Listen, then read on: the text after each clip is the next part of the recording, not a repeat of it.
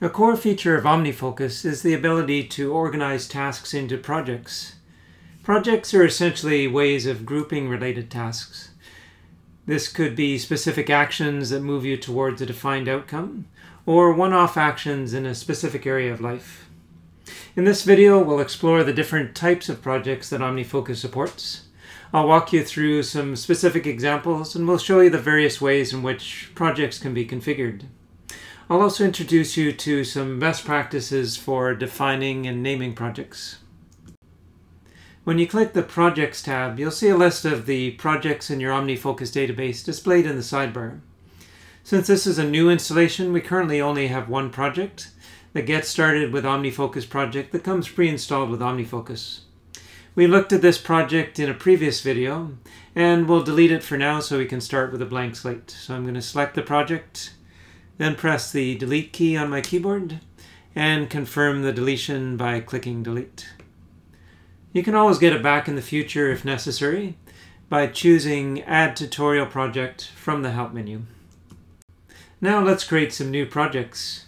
If you're familiar with David Allen's Getting Things Done or GTD approach to productivity, you'll know that a project in GTD terms is a defined outcome that takes two or more actions to achieve.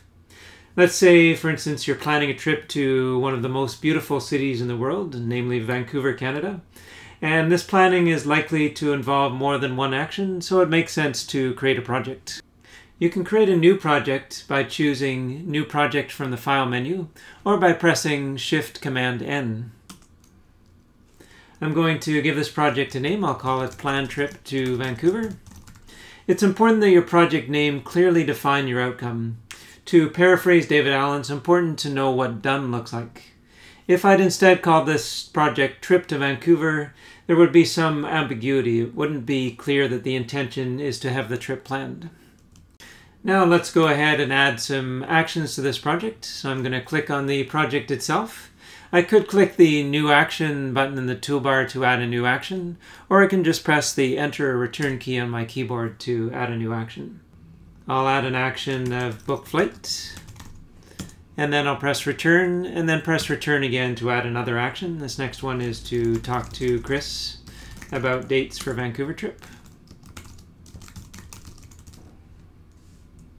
And I'll press Return and Return again, and then we'll fast forward and I'll add some more actions. When creating tasks, make sure they're specific and that they're ordered in a logical sequence. For example, it probably wouldn't make sense to book the flight until you've talked to Chris about dates and confirm that your vacation request has been removed. I'll click on the Book Flight task, and then I'll drag and drop it so it's underneath the Submit Vacation Request.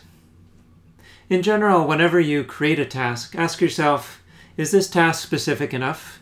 And do I have everything I need to complete this task? In some cases, it can be handy to group related tasks within a project. For example, as part of the planning process, you might want to research things to do in Vancouver. You can create a group by first creating a new action. So I'll press Return or Enter on my keyboard to create a new action. And I'll call this one Research Things to Do in Vancouver. I can then transform this action into a group simply by dragging and dropping tasks onto this new task that I just created. For example, if I select the Google Top Attractions in Vancouver, and then drag and drop on top of my new task, you'll see it's created as a subtask or as part of that group. I'm also going to take this bottom one, Call Tim for restaurant recommendations. So I'll click just to the left of that task and then drop it onto this group to add that to the group. If I want to temporarily hide some of the project details, I can click on the disclosure triangle, and those two items are hidden for now, and then I can reveal them again by clicking on the disclosure triangle once again. Next, I'll select my Plan Trip to Vancouver project, and we'll look at some of the ways in which you can specify project options using the inspector. If the inspector panel isn't visible, click the Inspect button in the toolbar. Using the inspector, I can change the type of project. In this first example, we created a parallel project, meaning that all of the tasks are available, assuming they haven't been deferred to a future date. In a moment, we'll look at the other two types of projects, sequential and single actions. I can also change the status of a project, If our travel plans got put on hold, we could change the status of the project to on hold. If for some reason the project didn't go ahead as planned, we could change the status to dropped. And once the trip is fully planned, we can change its status to completed. If we're not planning to start this project right away, it can be deferred to a future date.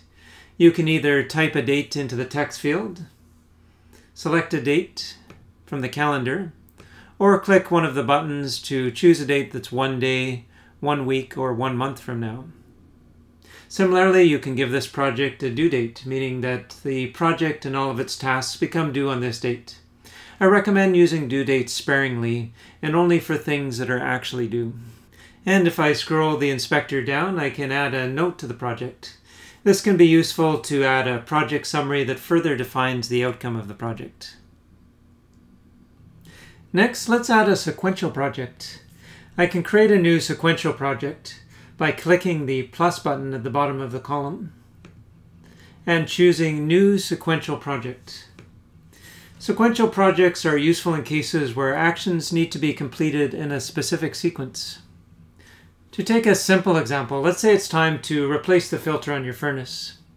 We'll call this project Replace Filter on Furnace, and we'll think through the actions that will bring this project to completion.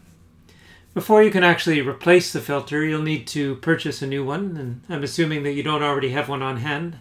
And before you go shopping, you'll need to know what kind of filter to buy.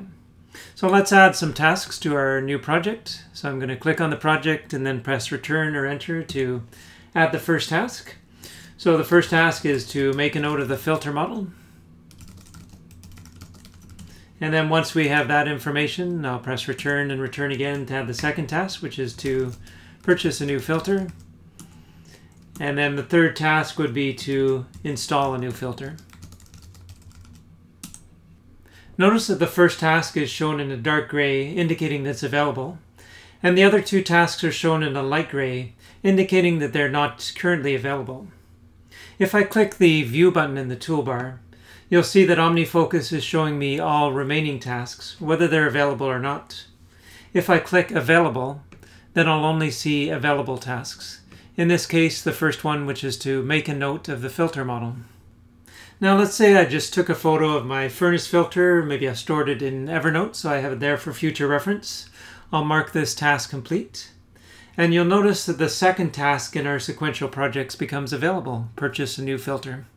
And after I mark that one complete, the last action in my project becomes available. Once I've installed the filter, I'll mark that complete as well. And assuming there isn't any more work to be done, I can mark this project complete by selecting the project and changing its status from active to completed.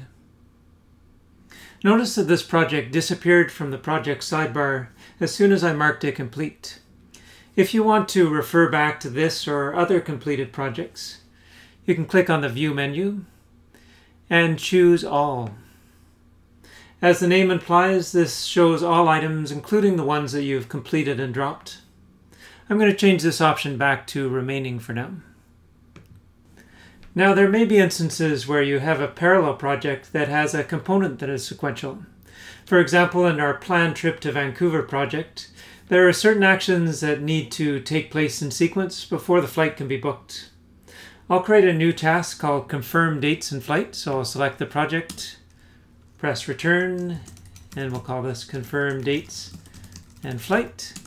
And then I'll transform this into a group by adding the tasks in the logical order. The first action I want to take in this group is to talk to Chris about dates for a Vancouver trip. And so I'm going to click and drag to the left of the task name, and then drop that task on top of Confirm Dates and Flight. And then when I release the mouse button, it's going to create that as a subtask of Confirm Dates and Flight. The next action would be to submit a vacation request. So once again, I'm going to click and drag. And you want to make sure that this is indented so it actually becomes part of the group. And you'll actually see the group name selected if you're dragging it to the correct position. And then next, I want to confirm that the vacation request is approved. I want to make sure that's approved before I actually book the flight. So once again, click and drag, indent it to make it part of the group. And lastly, I'll add the book flight task. So now we have our sequence of actions laid out, but all 4 of these tasks are showing as available, even though the only task in this group that we can take action on is the first one. We can make these grouped actions sequential by selecting the group and changing the group type from parallel to sequential. Notice now that only the first action in this group is available. When I mark that action complete, then the second action becomes available, and so on. And if I change the view filter to only show available actions, then I'm only going to see one task from this group. Let's change the view filter back to remaining so that we're seeing all incomplete tasks, whether they're available or not. Finally, let's take a look at the third type of project, the single action list, which is in GTD terms not technically a project. Instead, it's a collection of actions that have something in common that ties them together. You can create a new single action list by choosing New Single Action List from the File menu, or by clicking on the plus icon and choosing New Single Action List.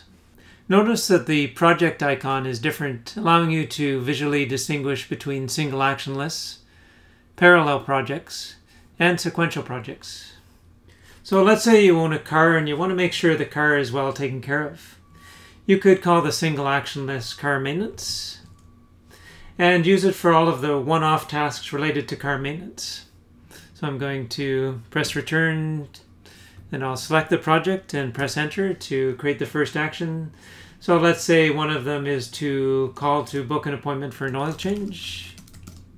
And the next one is maybe buy new windshield wipers. Unlike a parallel or sequential project, single action lists may be empty at times. They're also named differently since they don't relate to a specific outcome. The convention I use is to use single action lists to refer to different areas of responsibility or areas of focus in GTD terms. In this case, what I'm taking responsibility for is making sure that my car is well maintained. And that covers the basics of projects and groups. In future videos, we'll delve into more advanced functionality. For example, it's possible to create a project that automatically repeats and to have a project automatically complete when the last action has been completed. I'm Tim Stringer from Learn OmniFocus. Thanks for watching.